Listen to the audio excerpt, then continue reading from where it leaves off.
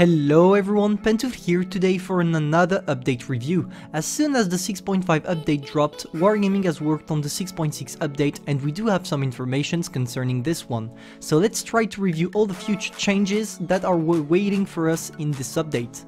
The first and not least thing that changed is the huge T62A buff. The tank was already great in its actual state, but Wargaming decided to increase its gun depression that will go from 5 to 8 degrees, which means the tank is about to become slightly more effective on the battlefield as it should fit in every kind of situation.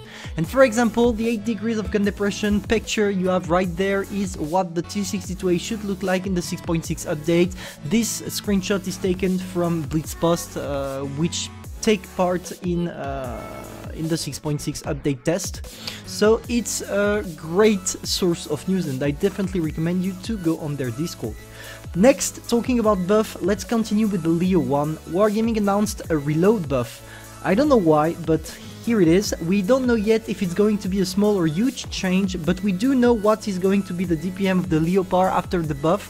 It should be around, when it's fully maxed, 3,668 damage per minute. Previously the tank has something like 3,580, so it's gonna be a small buff, but anyway, it's gonna make the tank slightly more effective on the battlefield.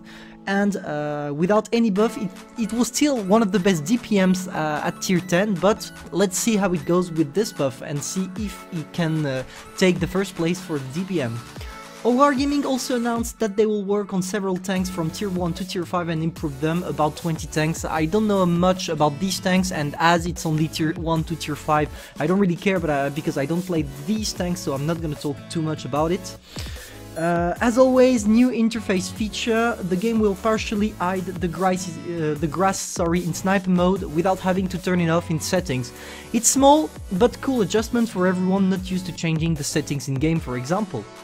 That's all for today. I hope you enjoyed. If that's the case, feel free to subscribe, like and share. Don't forget you're not here to be better but to be the best. Pantoufleee over.